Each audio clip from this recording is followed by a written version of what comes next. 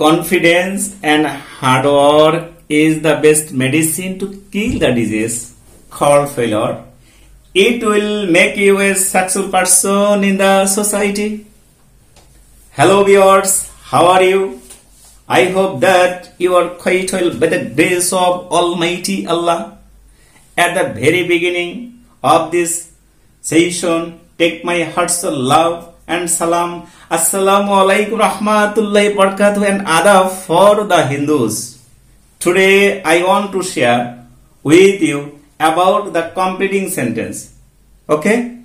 If you follow my lecture, inshallah, completing sentence must be easy and easier to you. But you have to follow my lecture and listen to me first to last my lecture. Okay? Now I am going to start my lecture.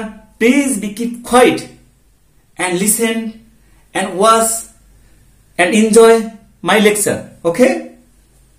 How to start? I want to start with a conjunction that is called if. আমি প্রথমে তোমাদেরকে যে সম্পর্কে ধারণা দিব, যে সম্পর্কে আলোচনা করব তা হচ্ছে if. কারণ if সম্পর্কে চারটি নিয়ম আছে। কয়টি নিয়মের কথা বলছিলাম? চারটি নিয়মের কথা বলছিলাম। এখন দেখা যাক চারটি নিয়ম কি কি। আসলে if এর বাংলা অর্থ কি? যদি। ওকে? if এর পরের বাক্যটি যদি প্রেজেন্ট টেন্স হয়, ওকে? তাহলে অপর বাক্যটি প্রেজেন্ট টেন্স হবে। কখন হবে? যদি এই বাক্যটি চিরন্তন সত্য হয় তাহলে এই বাক্যটিও প্রেজেন্ট ইনডিফিনিট টেন্স হবে। এরকম if দ্বারা যুক্ত বাক্যকে বলা হয় জিরো কন্ডিশনাল সেন্টেন্স। কি বলা হয়?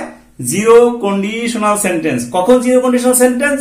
যখন এই বাক্যটি প্রেজেন্ট টেন্স এবং চিরন্তন সত্য। সেক্ষেত্রে কি হবে? এই বাক্যটি প্রেজেন্ট ইনডিফিনিট টেন্স হবে। এখন প্রেজেন্ট ইনডিফিনিট টেন্সের স্ট্রাকচারটা কি? আমরা জানি সাবজেক্ট, ভার্ব, অবজেক্ট। আসলে তা নয়, সহজ সূত্র হলো ভার্ব ওয়ান মানে ভার্বের প্রেজেন্ট ফর্ম হলো কি? Present indefinite tense. ওকে? এই সূত্র যদি অবলম্বন করি আমরা তাহলে verb one, finite verb one যদি হয় তাহলে এটা প্রেজেন্ট ইনডিফিনিট টেন্স। এখানেও ফাইনাইট ভার্ব ওয়ান হবে, তাহলে কি হবে? প্রেজেন্ট ইনডিফিনিট টেন্স হবে। এখন উদাহরণের দিকে লক্ষ্য করো। ওকে? if the sun rises, okay, in the east, এখানে কমা থাকবে। তাহলে এই বাক্যটি লক্ষ্য করো, এই বাক্যটি কি? ভার্বের প্রেজেন্ট ফর্ম। থার্ড পারসন হওয়ার কারণে এখানে এস যুক্ত আছে এবং এই বাক্যটি চিরন্তন সত্য। তাহলে অপর বাক্যটি কি বলছিলাম? এই বাক্যটি প্রেজেন্ট ইনডিফিনিট টেন্স হবে। ওকে? তাহলে if the sun rises in the east, it দিতে পারো অথবা the sun দিতে পারো। it কেউ কেউ আবার হি ব্যবহার করে থাকে। আসলে এটাকে স্ক্রিন জেন্ডারও বলা হয়, তবে এখানে ইট এর ব্যবহারই বেশি ভালো। তাহলে sets ডুবে যায়। কোন দিকে ডুবে যায়? sets ডাউন দিলে আরো ভালো। sets ডাউন ডুবে যায় কোন দিকে যায়? in the west।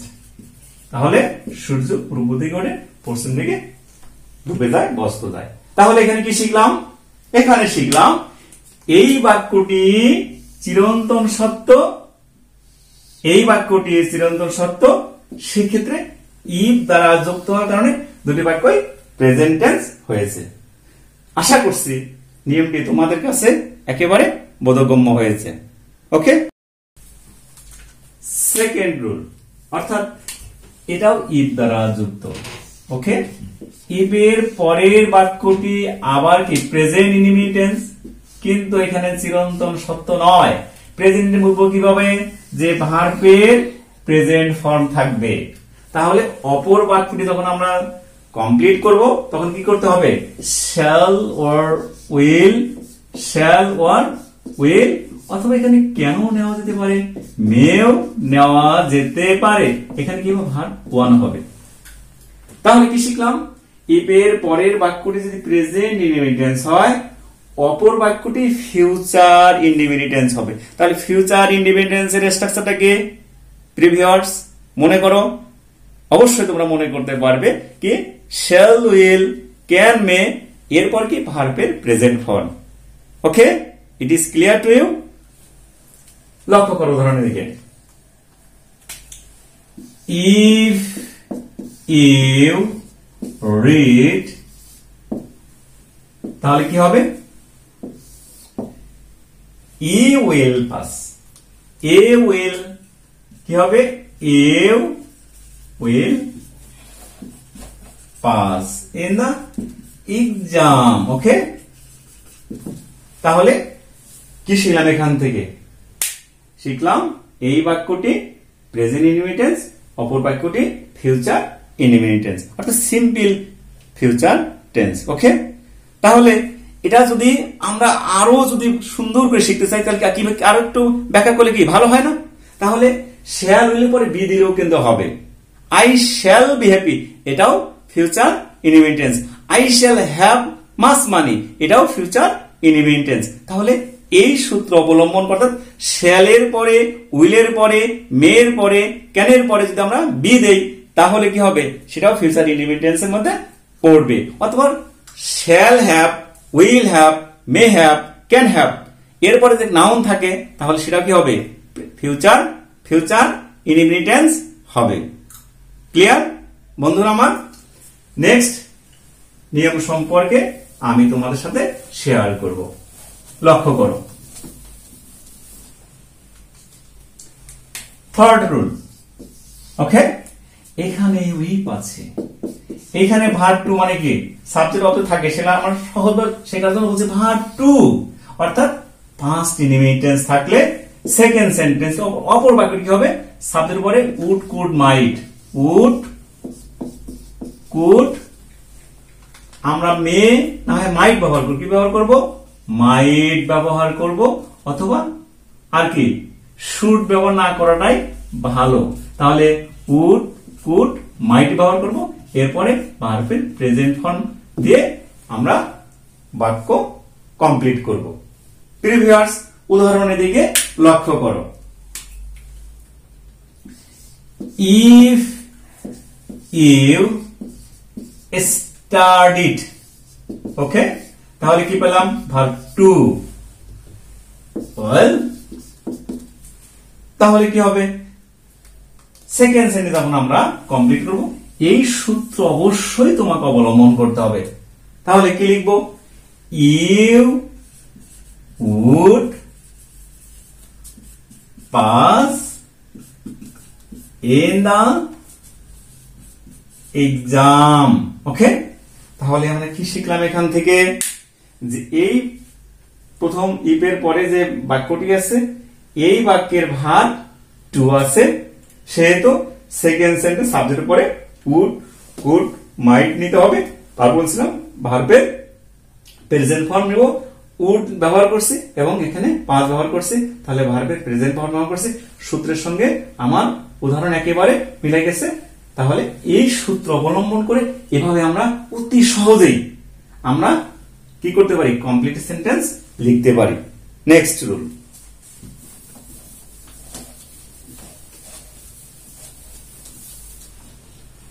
রুল 4। ওকে, এইটা একটু কঠিন কিন্তু প্রিভিয়াস। লক্ষ্য করো, কঠিন বলতে কোনো শব্দ নাই। If plus had plus verb 3। অনেকে চিন্তা করছে হ্যাড প্লাস ভার্ব 3 মানে কি? ভার্ব 3 মানে ভার্বের পাস্ট পার্টিসিপল ফর্ম, অর্থাৎ এই বাক্যটি ইফের পরে বাক্যটি থাকবে পাস্ট পারফেক্ট টেন্স। কোন টেন্স থাকবে? পাস্ট পারফেক্ট টেন্স থাকবে। পাস্ট পারফেক্ট টেন্স থাকলে কি করতে হবে? অপর বাক্যটি ফিউচার ইন পাস্ট পারফেক্ট, অর্থাৎ অপর বাক্য শুরু করতে হবে। এখানে উড, আমরা কুডের ব্যবহার করতে পারি, মাইটের ব্যবহার করতে পারি। ওকে, এরপরে কিন্তু হ্যাভ নিতে হবে। Next verb 3। তাহলে এই সূত্র অবলম্বন করে আমরা এর যুক্ত বাক্য কি করতে পারি? কমপ্লিট করতে পারি। উদাহরণের দিকে লক্ষ্য করো।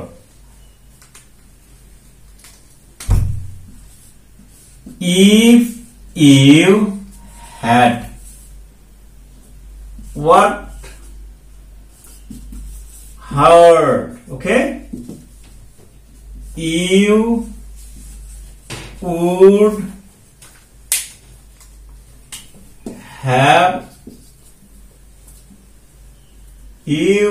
have succeeded in life. প্রিয় ভিউয়ার্স, আমি ইফ সম্পর্কে যে 4টি তথ্য দিলাম, আশা করছি সেগুলো তোমাদের কাছে অতি সহজভাবে বোধগম্য হয়েছে, ঠিক না? তাহলে আমি আরেকটু রিভিউ করতে যাচ্ছি। ইফ এর পরের বাক্যটি ছিল প্রেজেন্ট ইনডিফিনিট, কিন্তু চিরন্তন সত্য ছিল, তাই অপর বাক্যটি ছিল প্রেজেন্ট ইনডিফিনিট, চিরন্তন সত্য ছিল। একে বলা হয় জিরো কন্ডিশনাল সেন্টেন্স। সেকেন্ড যে রুলটা বলছিলাম, ইফ এর পরের বাক্যটি ওই প্রেজেন্ট ইনডিফিনিট, অপর বাক্যটি ছিল ফিউচার ইনডিফিনিট, অর্থাৎ এই বাক্যটি ছিল জেনারেল, অর্থাৎ এখানে চিরন্তন সত্য ছিল না, সেহেতু এই বাক্যটা ফিউচার ইনডিফিনিট করতে হবে। থার্ড রুলটি বলছিলাম, ইফ এর পরের বাক্যটি যদি পাস্ট ইনডিফিনিট হয়, তাহলে অপর বাক্যটি হবে সাবজেক্টের পরে উড কুড মূল ভার্বের প্রেজেন্ট ফর্ম লিখতে হবে, অর্থাৎ কে সেকেন্ড কন্ডিশনাল সেন্টেন্স। থার্ড, এরপরে আমরা বলছিলাম ফোর্থ যে নিয়মটা বলছিলাম, সাবজেক্ট এরপরে কি if plus subject plus had plus verb 3, অর্থাৎ এই বাক্যটি যদি পাস্ট পারফেক্ট টেন্স হয়, অপর বাক্যটি future in past perfect tense হবে, অর্থাৎ সাবজেক্টের পরে উড কুড মাইট হ্যাভ মূল ভার্বের পাস্ট পার্টিসিপল ফর্ম হবে। এখন আমরা আরেকটি গুরুত্বপূর্ণ বিষয় সম্পর্কে শিখবো, যেটা ইফ এর সঙ্গে একেবারে জড়িত এবং শিক্ষার্থী প্রায় ভুল হয়ে থাকে। রোল নম্বর 5, এখানেও হ্যাড যদি ইফ এর মতো অর্থ প্রকাশ করে, সেক্ষেত্রে এটাকে এখানে নাউন থাকতে পারে, অপর বাক্যটি হবে কি would could mite, could mite plus কি হবে ভার্ব 1 হবে, অর্থাৎ এই বাক্যটি পাস্ট ইনডিফিনিট, তাই অপর বাক্যটি বলা হয় ফিউচার ইন পাস্ট ইনডিফিনিট, অর্থাৎ হ্যাড যদি ইফ এর অর্থ প্রকাশ করে, সেকেন্ড কন্ডিশন যেটা বলছিলাম সেই সূত্র অবলম্বন তোমাকে এখানে করতে হবে। প্রিয় ভিউয়ার্স, লক্ষ্য করো, had I the wings of a bird, ওকে, যদি আমার পাখির মতো ডানা থাকতো, তাহলে আমরা কি লিখবো এখানে I would fly in the sky. তাহলে বিষয়টি অবশ্যই তোমাদের মনে রাখতে হবে। কি মনে রাখতে হবে? হ্যাড, এইখানে কিন্তু আমরা হ্যাডও লিখতে পারি, ইফও লিখতে পারতাম, তাহলে এখানে ইফ লিখতে হয়তো, তখন এখানে হ্যাড হয়তো। সেম মিনিং, সেম স্ট্রাকচার অনুসরণ করতে হবে। ওকে, 6 রুল, ওই ইফ বা হ্যাড সম্পর্কে আরেকটি আলোচনা। এখানে হ্যাড আছে, এই হ্যাডটি ইফ এর অর্থ প্রকাশ করেছে। কার অর্থ প্রকাশ করেছে? ইফ এর অর্থ প্রকাশ করেছে, অর্থাৎ হ্যাড প্লাস ভার্ব 3 আছে বাক্যের মধ্যে, এবং ধরে নিতে হবে এখানে ইফ আছে, তাহলে এই বাক্যটা হবে ফিউচার ইন পাস্ট পারফেক্ট, অর্থাৎ would could might have, would could might have plus verb 3। এটাকে অনেকে জিরো থার্ড কন্ডিশনাল বলে থাকে। কি বলে থাকে? থার্ড কন্ডিশনাল বলে থাকে। এখানেও কিন্তু হ্যাড আছে, আবার লক্ষ্য করো এখানেও হ্যাড আছে। পার্থক্য কি দুটির মধ্যে? এই বাক্যের মধ্যে আর কোনো ভার্ব নেই, অর্থাৎ ভার্বের পাস্ট পার্টিসিপল কোনো ফর্ম নাই, কিন্তু এইখানে দেখো হ্যাড আছে প্লাস ভার্ব 3 আছে। যেহেতু হ্যাড প্লাস ভার্ব 3 আছে, এখানে হ্যাভ নিতে হবে, অপর কি হবে হ্যাভ প্লাস এখানেও ভার্ব 3 নিতে হবে। উদাহরণের দিকে লক্ষ্য করো। Had I gotten much money, আমি অনেক টাকা পেতাম তাহলে কি হতো? I would have built a college for the poor. তাহলে কি শিখলাম এখান থেকে? এই বাক্যটি কিন্তু আমরা এখানে হ্যাডটা এ জায়গায় দিতে পারতাম, এখানে আমরা কি লিখতে পারতাম? ইফ লিখতে পারতাম। তাহলে একই রকম অর্থ প্রকাশ করতো এবং একই রকম স্ট্রাকচার ব্যবহার করে কি করতে হবে? কমপ্লিট করতে হবে। তাহলে এই দুটির মধ্যে পার্থক্য কি? এখানেও হ্যাড আছে, এখানেও হ্যাড আছে। এই হ্যাডের পরে কোনো ভার্ব ফর্ম নাই, তাই হবে উড, কুড, মাইট প্লাস ভার্বের প্রেজেন্ট ফর্ম হবে। 6 নম্বরে কি দেখা যাচ্ছে যে হ্যাড আছে, ভার্ব 3 আছে, তাই would, could, mite, have, verb 3 করতে হবে। উদাহরণে দিয়ে লক্ষ্য করো, এখানে had I gotten much money, I would have built a college for the poor. তাহলে সূত্রের সঙ্গে উদাহরণ এক্সাম্পল একেবারে মিল। তাহলে আশা করছি it is clear to you dear. Okay, next rule.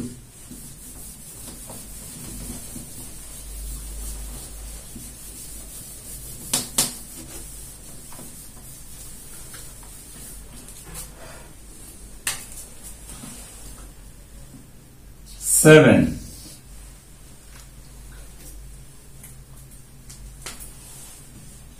I fancy. Okay, I fancy বা I wish. I fancy or I wish যদি থাকে, এখানে উইশও থাকতে পারে, তাহলে কি হবে? অপর বাক্যটি পাস্ট ইনডিফিনিট টেন্স করতে হবে। তবে এখানে মজার বিষয় হলো পাস্ট ইনডিফিনিট টেন্সে যদি আমরা ওয়াজ ওয়ার ব্যবহার করি, যে জায়গাটায় ওয়াজ ব্যবহার করতে হওয়ার কথা ছিল সেই ক্ষেত্রে ওয়ার হবে, যে ক্ষেত্রে ওয়ার হওয়ার কথা ছিল সেই ক্ষেত্রে ওয়াজ হবে, কারণ এটা হয় আনরিয়াল পাস্ট ইনডিফিনিট টেন্স।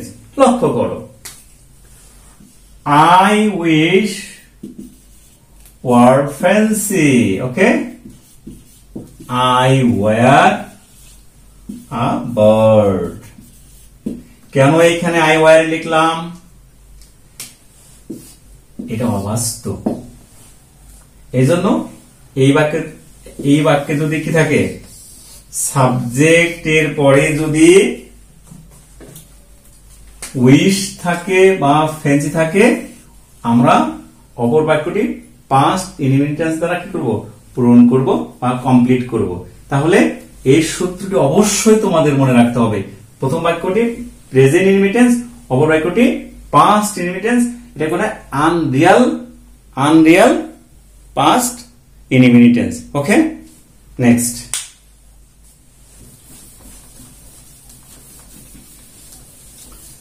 প্রিয় ভিউয়ার্স, এইখানে আরেকটি কথা না বললেই নয়, যদি আই উইশড থাকতো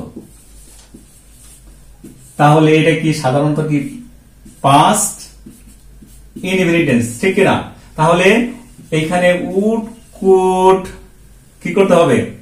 এখানে উড কুড ব্যবহার করতে হবে। এখানে কি করতে হবে? উড কুড ব্যবহার করা যেতে পারে। Would could mite, okay, plus কি ভার্ব ওয়ান ব্যবহার করা যেতে পারে। I wished I could fly in the sky. ওকে, তাহলে আমরা এখানে শিখলাম এটা যদি পাস্ট ইনডিফিনিট টেন্স হয়, এক্ষেত্রে উড কুড মাইট ব্যবহার প্লাস মূল ভার্বের প্রেজেন্ট ফর্ম ব্যবহার করে আমরা কি করতে পারি? কমপ্লিট সেন্টেন্স করতে পারি। নেক্সট রুলে যাব আমরা।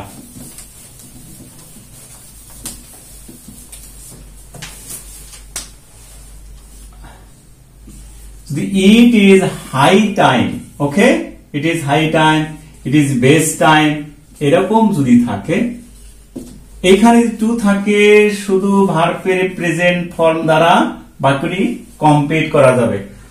আর যদি এইখানে যদি কমা থাকে তাহলে এখানে ভার্ব টু দ্বারা বাক্যটি কমপ্লিট করতে হয়। অর্থাৎ এই বাক্যটি যদি প্রেজেন্ট ইনডিফিনিট টেন্স হয় অর্থাৎ ইজ এর ব্যবহার থাকে তাহলে আমরা এখানে ভার্ব টু দ্বারা বাক্যটি কমপ্লিট করব। আর যদি এখানে ওয়াজ এর ব্যবহার থাকতো এইখানে হ্যাড প্লাস ভার্ব থ্রি লিখে বাক্যটি কমপ্লিট করতে হতো।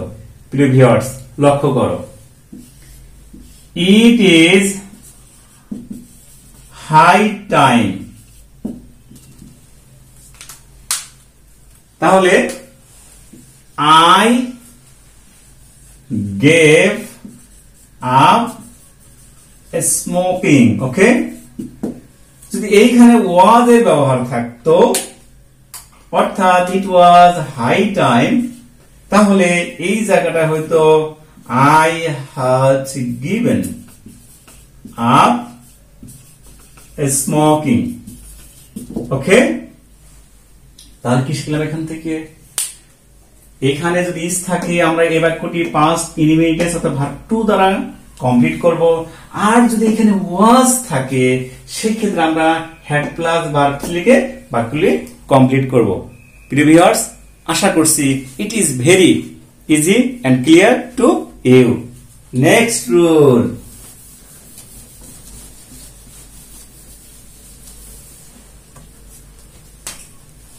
নাইন, যদি as soon as মানে as soon as বাংলা অর্থ হলো বাংলা মিনিং হলো as soon as মানে যেই মাত্র। as soon as মানে কি যেই মাত্র। তাহলে কি হয়, প্রথম একটি বাক্য হবে কি ভার্ব টু দ্বারা শুরু করতে হবে, অপর বাক্যটি ভার্ব টু হবে অর্থাৎ দুটি বাক্যই পাস্ট ইনডিফিনিট টেন্স হবে। কি বললাম যে as soon as এর পরের বাক্যটি যদি পাস্ট ইনডিফিনিট টেন্স হয় অপর বাক্যটি পাস্ট ইনডিফিনিট টেন্স করতে হবে অর্থাৎ ভার্ব টু থাকতেই হবে, এখানেও ভার্ব টু থাকতেই হবে অর্থাৎ পাস্ট ইনডিফিনিট টেন্স হবে। উদাহরণ দিয়ে রক্ষা করো, as soon as I saw you, you কি হবে? তাহলে এখানে আমরা কি ব্যবহার করছি? ভার্ব টু এর ব্যবহার করেছি, you saw me। তাহলে এখানে কি পাইলাম? এখানে পাইলাম এটাও ভার্ব টু এটাও ভার্ব টু অর্থাৎ দুটি বাক্যই পাস্ট ইনডিফিনিট টেন্স করা যাবে বা করতে হবে। তবে এই as soon as এর পরের বাক্যটি যদি প্রেজেন্ট টেন্স থাকে অপর বাক্যটি প্রেজেন্ট টেন্স দিয়ে কমপ্লিট করা যাবে। তবে পরীক্ষা সাধারণত এই নিয়মটি অনুসরণ করা হয়ে থাকে। প্রিয় ভিউয়ার্স আমরা আরেকটি গুরুত্বপূর্ণ নিয়ম সম্পর্কে আমি তোমাদেরকে ধারণা দিব। as soon as এর অপর বাক্যটি বলছিলাম তাহলে no sooner এর পরে had প্লাস সাবজেক্ট প্লাস কি ভার্ব থ্রি, অপর বাক্য এখানে কি থাকে মাঝখানে থেকে দেন দ্বারা যোগ থাকে তারপরে কি হয় সাবজেক্ট প্লাস ভার্ব টু হয় অর্থাৎ নো সুনার এর পরের বাক্যটি পাস্ট পারফেক্ট টেন্স হয় আর কি দেন এর পরের বাক্যটি পাস্ট ইনডিফিনিট টেন্স হয়। ক্লিয়ার? আসলে as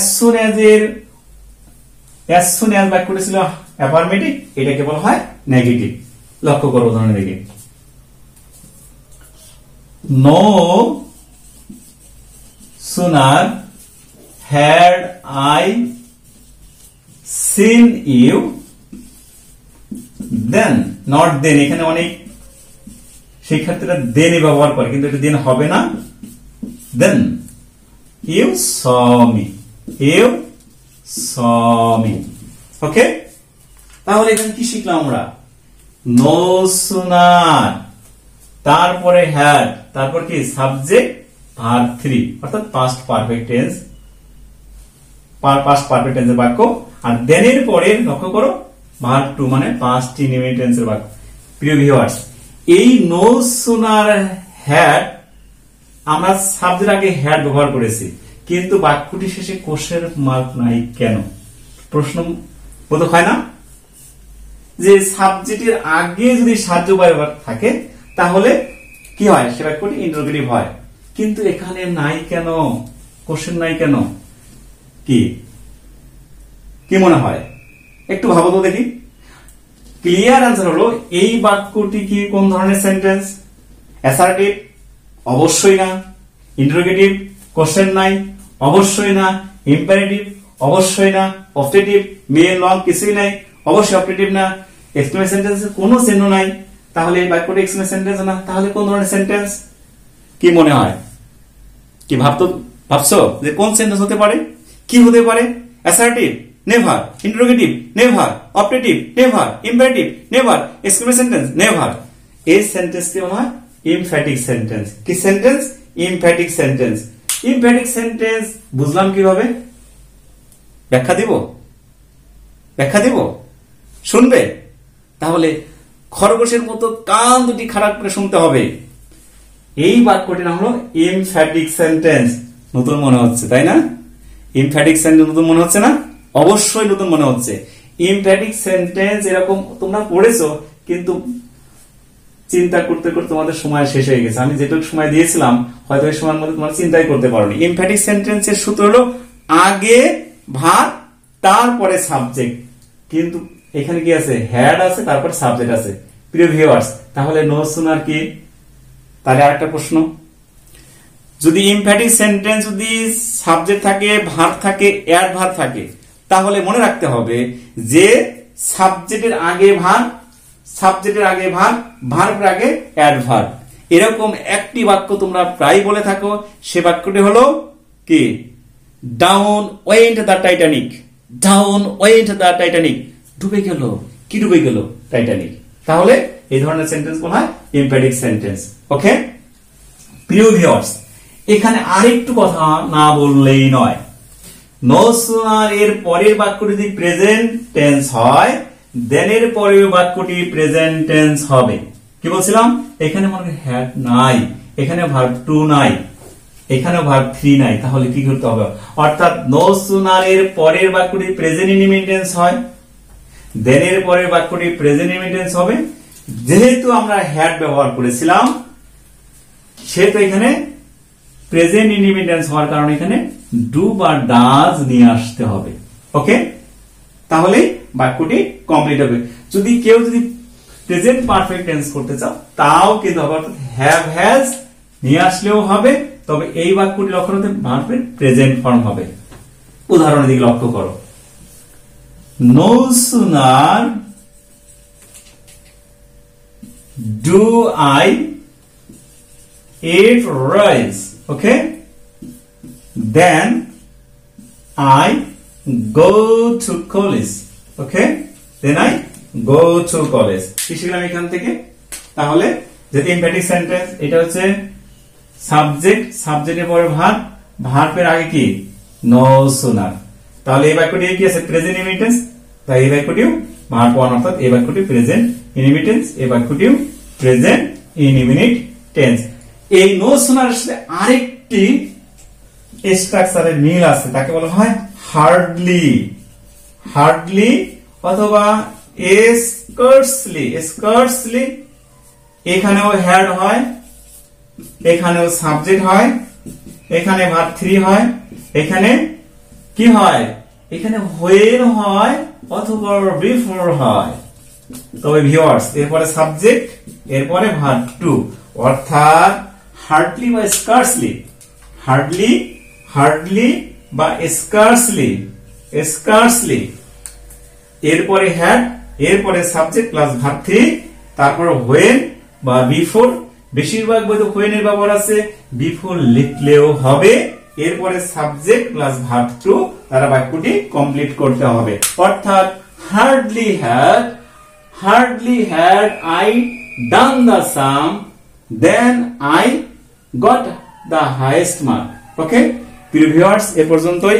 তোমাদেরকে আমার অভিনন্দন জ্ঞাপন করে শেষ করছি। তবে বিশ্বাস করি কমপ্লিট সেন্টেন্স আমার লেকচার শোনার আগে যেরকম ছিল অবশ্যই এখন তোমাদের কাছে কি হয়েছে, বিষয়টা স্পষ্ট হয়েছে এবং তোমাদের কাছে বোধগম্য হয়েছে। সবাইকে আন্তরিক ধন্যবাদ জানিয়ে শেষ করছি। বাই।